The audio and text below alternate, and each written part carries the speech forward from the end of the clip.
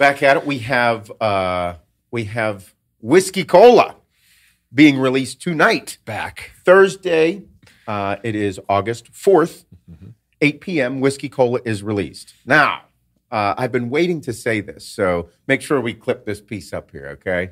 I've been waiting to discuss why Whiskey+Cola disappeared and why it's back on the market and how we got to know Jack Daniels very well.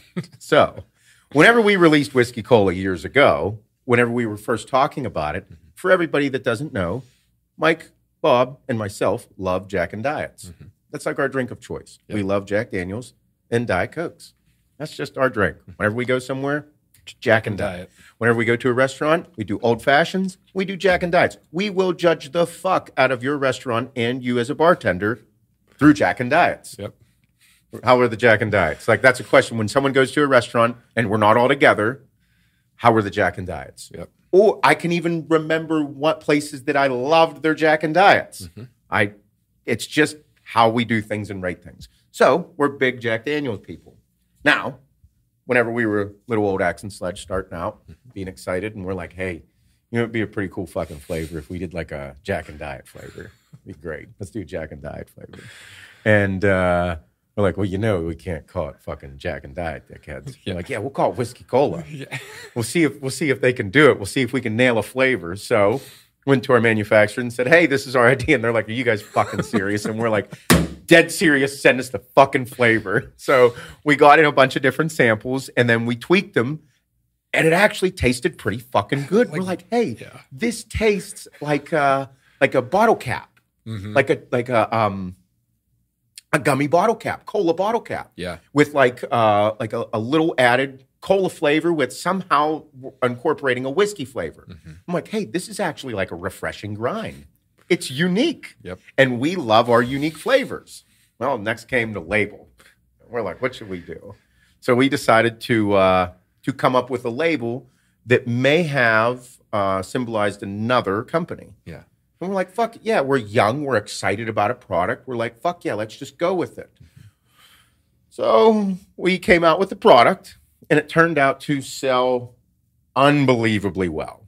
We sold a fuckload of Whiskey+Cola with that label on it.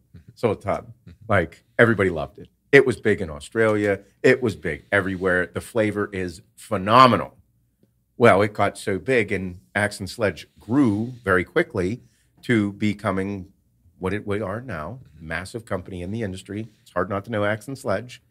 And Jack Daniels found out about Whiskey+Cola, and they were not too happy with the label design. So their legal department reached out to us, and very nice. They were super, super nice people, tremendous. We told them what big fans we were. Yes. That was one of the first things we told them. We're like, hey, excited to hear from you, big fans. First and foremost, really great job on developing a world-renowned whiskey. Yeah. We love it. We're big fans. And they quickly told us to shut the fuck up. They don't care. And then we asked we just wanted to keep the conversations going, you know? And they said, please stop selling it. And we're like, do we have to? Yes, you have to. Yeah, we had to make sure. Yeah, we had to. Do you expect us not to push the envelope a little bit? We're like, yeah, it's, no, don't look anything like it. They're like, yeah, I think it's time. We're like, okay, good idea. You got it, guys. Yep. So then we had to discontinue the flavor because we tried many times to relabel it quickly, come up with a new design. And they quickly shot everything down and told us, cut the bullshit. I'm glad you guys are big fans. Thank you for telling us in the 12th fucking email. But time to go. So we're like, okay. All right. So we stopped and discontinued the product. And recently we spent a lot of time on redoing the label and creating our own image with it. And we have been super excited for this release for a long time. We sent out all those boxes to everybody. Super cool to see everything. The box is sick.